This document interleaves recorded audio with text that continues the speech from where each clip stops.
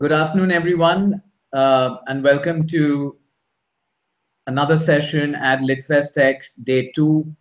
We've got the very young and talented Meenakshi Reddy Madhavan with us. Very interestingly, she says that she has been writing ever since she first learned how to write, and she's been telling stories from way before that. Meenakshi is the author of 5 books, and most of them have done really, really well. She's a travel buff. She has a great penchant for reading. And Meenakshi, if I'm not correct, you have 3 cats, is it? Yes, 3. I've Great. kicked them all out of this room though, so they won't interrupt us. Okay, great. So great to have you on LitFestx, Meenakshi. Thank you. Thank you. Great to be here. It's very kind of you to say I'm young as well. I feel very old today. Oh, I hope I've got nothing to do with that. You being in a It's, festival or anything. Great. So Meenakshi, the topic, as you know, for today's session is digital media and short fiction, Right. and we'd like to discuss with you, where do you see the convergence and the opportunity for short fiction to leverage the digital media platform, and how have you seen that sort of evolving over time? Well, I think that the two can go really hand in hand because if you look at some of the places that already are exploring using fiction online, like Reddit has these like creepy stories and 2-line sentence stories. And flash fiction has been around for quite some time. I remember even when I was in college, it was like a game saying you write a 500-word story and you can win a prize or whatever. So when brevity is the nature of the game, I think it makes more sense for it to go online even more. So I think we'll be seeing a lot more Twitter stories or Instagram novels. I just read about an artist doing an Instagram novel, in fact, the other day. Or, stuff, Facebook, this evolving Facebook posts that basically deal with fiction in general. So I think the two are I think they're made for each other, basically. So, interesting you say that, shorter stuff is more apt for online audiences. I mean, on one hand, you've got Twitter with, you know, 140 character limit, and, that platform's really doing well. Um, what do you feel then is the antithesis to that? On one hand, people have really taken up to a platform which is so short in terms of its ability to cram in content in one piece, and Right. then you're looking at short fiction. So how short is short? you know Well, anywhere between anything that can fit on your phone screen and you can read comfortably.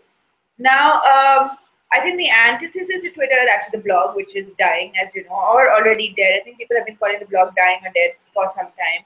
But then off late, I've been seeing a revival of the long form essays. People are like really like talking about their lives and their past and stuff. So maybe it's a kind of blogging again. Maybe just not hosted on their own blog, but hosted on like BuzzFeed long reads or longreads.com or whatever. And that also fits comfortably on a phone. For a very long time, I didn't have a laptop, and I was doing all my reading on the phone. And I noticed as long as things like were visually appealing and were able to like scroll, I didn't have to keep clicking different pages, and it got the right size for me. I was reading it. I mean, I wouldn't read a novel, but I could read, say, easily a 5,000-word piece on my phone without tiring.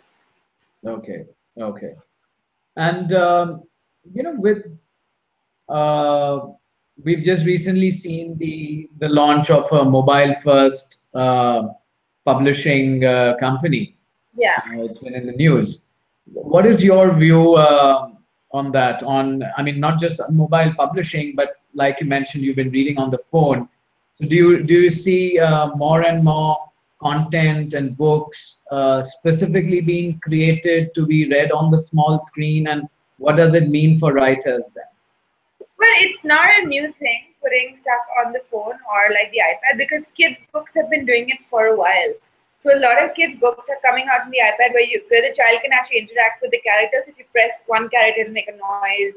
You can hunt for things within the page and you press it. It basically interacts with you.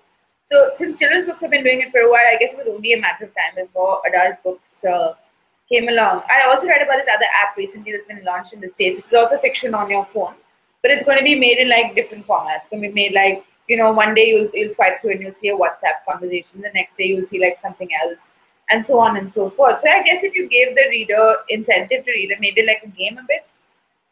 So you can do all sorts of like fun things with it. Like maybe you want to discover hidden dialogue which a normal reader won't find. You tap on it. J.K. Rowling is doing this with her website Pottermore. So every time you like uncover rewards within the Pottermore website, you find new stories, and it's quite nice because if you're like talented enough to find these rewards, or talented or a gamer enough to find these rewards, then you're actually revealing stuff which is working for you. So maybe if fiction was working more like a game, but I don't know how that would work on a traditional level. I don't know how it would work for like writers, even like myself, where you don't know how to make a book any different from beginning, middle, and end. How do you do all the little secret extra Easter egg type things to make your reader more engaged? I think it'd be very interesting to see what happens next. And then do you think the role of the author is more than just writing? I mean, don't you think then authors will have to, like you said, think beyond the beginning, middle, and the end, think beyond the plot, think beyond the characters, and really get into sort of entertainment mode, if you will? Definitely, and I think that some writers are already doing it. I remember famously Chetan Bhagat saying on a panel, "I'm not competing with other authors; I'm competing with Candy Crush." Now, if Chetan Bhagat has figured it out, I think maybe that's the way that we should also be going, because books in the end are entertainment, right? But I don't know how much the traditional model. There will always be people who love books, I think. And ebook sales are falling right now, and paper books are coming back into vogue. So I think there'll be room for both kinds of writers. I think the kind of writers who can do the stuff that go on the mobile phone and that you can have a lot of fun with, and there'll be the kind of writers who you can just read straightforward. On a plane, you just read a book, and you're good. There's a lot of publishers or otherwise people also say that books which are just purely on short stories haven't traditionally done too well. I mean, there are a few exceptions, but do you see that changing with the digital platform? I certainly hope so. I have a new collection out right now. It's called Before and Then After, and I'm hoping that the shortness of it will kind of appeal to my readers' attention spans at this point. Not like a dissing to any of my readers if they're watching this. I'm sure you guys are all great, but I just I feel like it's only obvious that we're going to move towards a short story, because I mean you have like that many hours in your day. You're going to work. You're like sitting in a coffee shop waiting for someone, and shorter fiction takes out less of your time than a novel, because you can just pick it up, you can open it to any chapter you like, and you can read. You don't have to like go from beginning to end or anything. And I think that there should be a way. I think right now we're working on trying to find the reader who wants this, because short stories get a bad rep because they're not as involved as a novel. So if you fall in love with the character, you basically you lose the character at the end of the pages. After 8 pages, your character's gone, like bye-bye. So I think that's why it's been hard to market all this while. But I think if we can tap into today's restless generation, where you can only do like things in like short bursts, or maybe you're reading 5 books at the same time, you don't have the attention span to stay with one, I think that might work. I mean, fingers crossed. I'm only doing what I can. No, I'm sure it could work. Tell us a little bit more about the title you mentioned. Before and Then After is a collection of stories. Actually, I went up to the hills in September of 2012, I think, to do some writing, and I wrote a couple of short stories there. And I came back down. I wrote a third novel, and the short stories just lay in my hard drive for a while. And about a year ago, I was sifting through it and cleaning it up, and I came across these stories, and I was like, these have actually stood the test of time. I think they're still pretty good. So I sent them off, to see what would happen, and I got an offer for them. It was also surprising because short stories don't sell. So I wrote a few more, and it was really actually kind of amazing. I think it's become one of my favorite things to do. I don't think it's going to be the last collection I do. And how many stories in this collection? I think 11. Sorry, I should know. I don't have a book actually next to me right now. So I think it's 11. Not a problem. I think your fans and readers can always buy a copy of the book to know more. It's also on Kindle for a low price. So hey. Absolutely, absolutely. Tell me, have you experimented with podcasts for storytelling? Not yet. I've been thinking about it for a long time, but I hear it involves like getting a mic and getting headphones and stuff. And anything that involves buying new equipment, my mother taught me was a bad idea. She's like, you're going to buy it and you're never going to use it again. So that's why I never learned how to play a sport or a musical instrument, because this was my mother's idea. And actually, she was kind of right, because I lost interest very fast. But thankfully, you had the pen, so we've got a great writer because you did have the equipment of a pen, right? I know. So I mean, short stories, but serial ones is not a new idea. And what is your experience and view on sort of the most sort of serial stories? It would be. I've been thinking of this serial podcast, in fact, the other day, because I've been listening to a lot of podcasts lately. There's one particularly called Limetown that's come out, which is different from serial. I don't know whether you've heard of serial, but it was like a non-fiction investigative report about a case that was closed in America a long time ago. And this journalist decided that she wanted to reopen it and reinvestigate. Now, Limetown is similar, except it's all fiction. So we went on a long road trip recently to the hills, where we were listening to like 3 or 4 episodes of Limetown back to back. And it was really great, that format, because you're actually like waiting for more. And Charles Dickens used to do the same thing back in the day. And Alexander McCall Smith did it much more recently with his detective agency books. I think they were all like serial stories. So you have to wait for the next one. As long as they're all uploaded somewhere, I guess, so people who have missed the last few can go back and read. I think it would be a great idea. Right.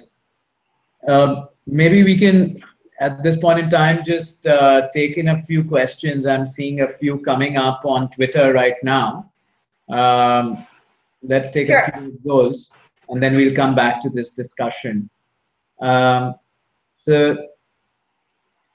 there's someone, I think one of your current readers, Shivangi, she wants to know, tell us about the soul of your last book, The Life and Times of Layla the Ordinary.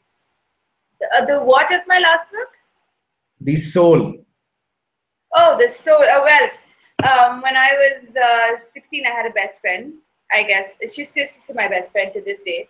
And I noticed then that we didn't have any books about people like us. We read a lot of Judy Blume, and we read like Sweet Valley High and stuff like that. But there was nothing but like being a regular Indian teenager doing regular things without anything to worry about beyond popularity or boys or maybe failing an exam or something. And when I thought about doing young adult, which is actually very dear to my heart, I pulled out all my diaries, which I still have. I was a massive journalist from the time I was about 11 or 10. And I looked at my journals from that period. And I was like, well, I may have been 16, but I was totally obsessed with like 3 or 4 things. And let me put that down in a book and see what happens then. I mean, I always had the problem with young adult writing, a lot of young adult writing, that people talk down to children. And I feel that in order to write about a 16-year-old, you have to actually feel like you're 16 inside your head. So I guess that's the soul, pretending like you're 16. Very interesting. The next question is from Ramana, who wants to know what makes love the most important and central character to your books. I'm just so obsessed with like people's relationships. I love to pick them apart. My favorite question to ask people at a party is, how did you guys meet? So, and once and you know, people will say, oh, we met through a friend. But if you like wait and you probe a little bit, there's so much more to that story. And I love to unravel that. Sometimes I like to sit back and like watch people and see what makes them tick and move. I don't know. I think if I hadn't been a writer, I'd probably be a psychologist. I just love the human mind and how it works. And so the part of the mind that you're trying to figure out is relationships and love. Yes, exactly. Great, great. The next question we have is from Anita Desai. She says, what is your source of inspiration and picking stories in daily life? Well, for most of the stories, it usually happens like some kind of moment where I'm just sitting somewhere and I suddenly have a thought, and the thought turns into a thought. I'm like, that would make a really interesting story. So then I make a note of it, and then I turn it over in my head like I'm turning over a pebble or something until it's completely rounded. And I'm thinking, okay, what's the first line for the story? And usually when I can come up with the first line, I know the story is a keeper. And when I can't, I know I have to ditch it. So basically, it's sitting somewhere. Traveling really helps. So when I'm like looking out the window of a train or a plane or a bus, that's when a lot of my thoughts come to me. So which is why you mentioned as well earlier that you are a travel buff. I do. I love traveling. So you're traveling for travel, or you're traveling so that you can think and write? I am basically traveling so I can find new stories. I'm like a vulture. I'm waiting to meet new people. I think I've exhausted my friends group over here. I need to go somewhere else, find more people, and ask them how they met their lovers. So you can probably do a lot of that online now, virtually. I know, but I don't get enough from online. I need to watch their faces and look at their eyes and do things like that. Interesting, interesting. Let's come back to a little bit about what we were discussing earlier. You know, um, in terms of marketing, you've obviously dabbled with both short stories as well as novels.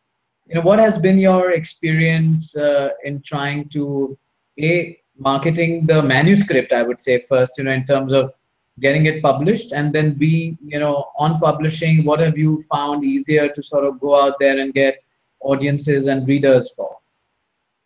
I'm still trying to figure out audiences because times have changed a lot since I published my first book to now. My first book came out, it was still like a very new time for Indian publishing. So commercial fiction was this brand new thing. Women who wrote about dating and relationships was a brand new thing.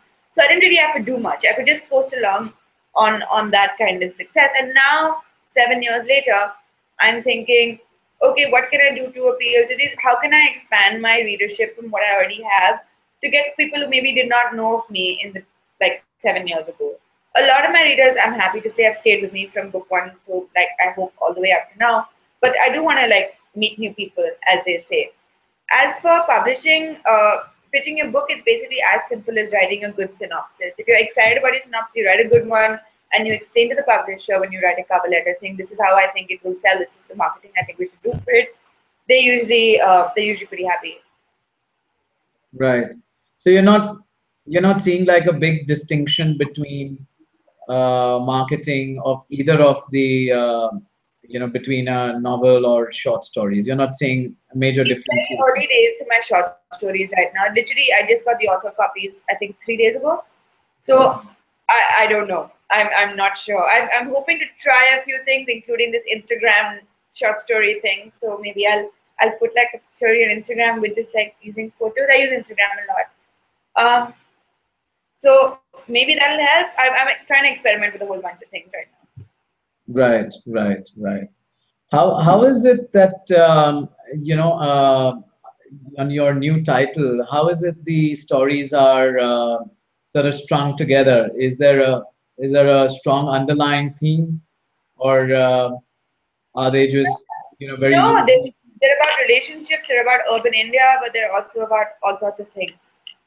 There's not really anything that ties them together more than being they began as notes on post-its like spread across like what happened to Michael Jackson's kids, for example, turned into a story where a reclusive music star in India who dies and then his daughter has to basically figure out what's happening in the world. Or I wrote a story about cats. So, but they're all set in cities. So I guess maybe that helps. The Right. city is a central theme. So it's more urban narratives. Exactly. With a mermaid thrown in for good measure. That should be interesting. That should be interesting. I'm sure people will have something to look forward to, Yeah, I given hope the so. little bit of a twist you're throwing in there. Maybe we can take a question or two more. Um, we've got one coming up which says, when you were writing the stories, what were some of your most enjoyable moments? Well, it was really fun writing one of the most spooky stories, I think, because I managed to creep myself out. And I was like, oh my god, I can't. Basically, to not give away too much, a girl opens the door one day and finds her best friend at the door, except her best friend's been dead for 12 years. Wow. Ooh. Yeah, exactly. So that was fun because I got to experiment with like dystopia and like ghosts and stuff like that. So that was really fun. Um, Writing from a man's point of view, as I've done a few times, is also really fun because I had to get into the head of a man without sounding like womanish, without making him a womanish man. I wanted to make him like the kind of man that I maybe encounter or something. So that was interesting, getting into someone's head. Doing the cat story was very fun because obviously I got to imagine myself as a cat. So I had to like follow my cats around for several days, more so than usual, and make notes of how they moved and maybe think of what they thought. So make little cat thoughts up for them. So those experimenting with different genres, I think, was my favorite part. Great, very, very interesting. So you did get to sort of dabble with a variety of subjects within Exactly. these stories for this book. Yeah. We've got one more question coming up before we sort of wind up the session. Um, it says, what do you feel about the state of aspiring authors in India? Do you think festivals, okay, this is a good plug for us. It says, do you think festivals like LitFestx would help their cause? I think that there are so many thousands of books coming out right now, which is probably great for aspiring authors because I think that if you have a strong enough idea and a good enough editor, you could probably produce a good book. But I think that festivals like this one had brought attention to your book in particular. So I think it's great. Have you got a lot of aspiring authors in your sessions? Not too many, not Maybe many. next year then. Yeah, maybe next time. Certainly, certainly. And in closing, let me ask you.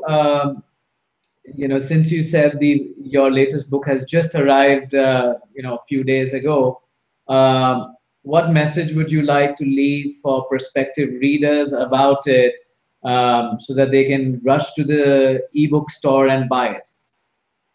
It's I think it's really fun.